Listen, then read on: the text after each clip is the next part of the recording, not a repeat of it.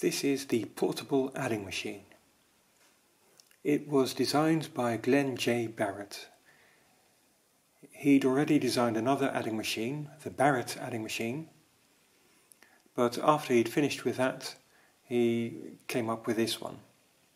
He designed it in about 1923 or so, and had it manufactured in the factory of the Corona typewriter company. That company made a small portable typewriter and was perfect for making this machine. He set up the portable adding machine company to market and sell the machine.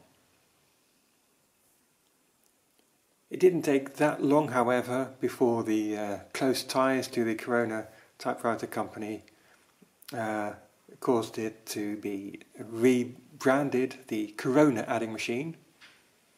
And yeah, it was developed further and further, and its versions of this machine were in production until the 1960s.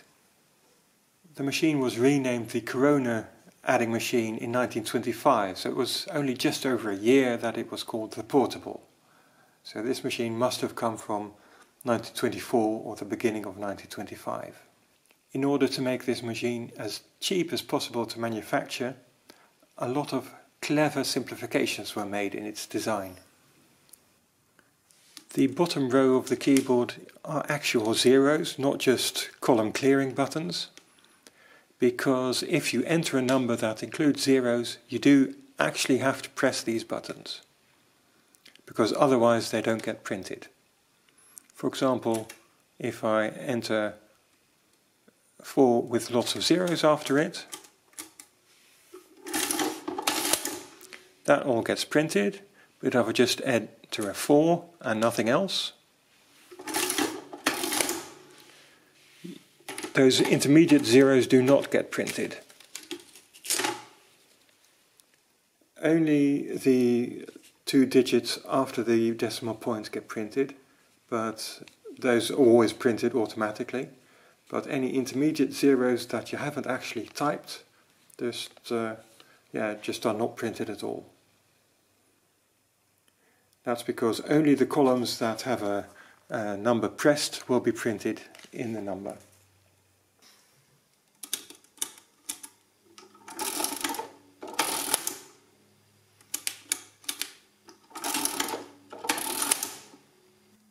The printing mechanism is greatly simplified.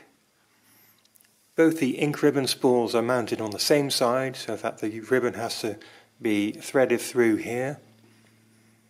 But that allows the advancement of the ink ribbon to be all compact in the same unit here. And this is not connected to any other mechanism. It simply gets triggered when the paper roll moves past it as it presses into the ribbon itself.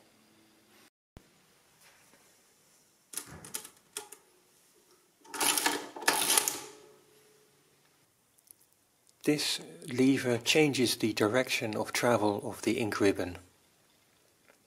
This switch is thrown automatically when the feeler here or here senses that the ink ribbon is running low.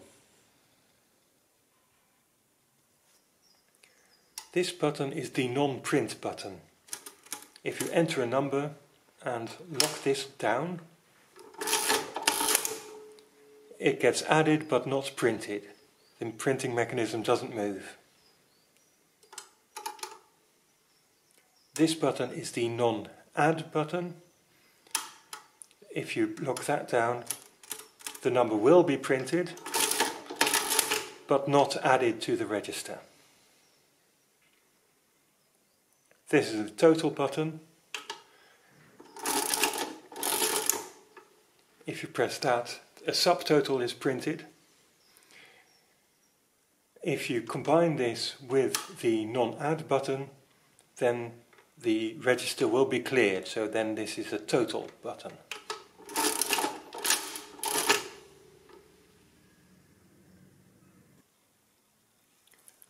With this button you can clear the keyboard, or you can set it to repeat to allow repeated addition. This disables the automatic clearing of the keyboard with every pull of the lever.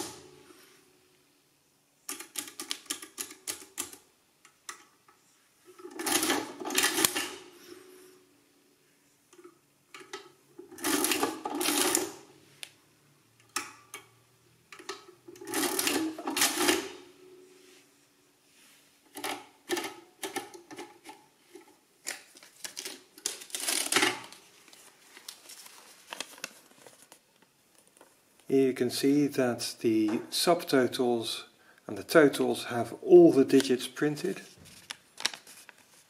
so including leading zeros. The non-add numbers have a small point or dash at the end, as do the totals. Subtotals don't. That was the portable adding machine. Thank you for watching.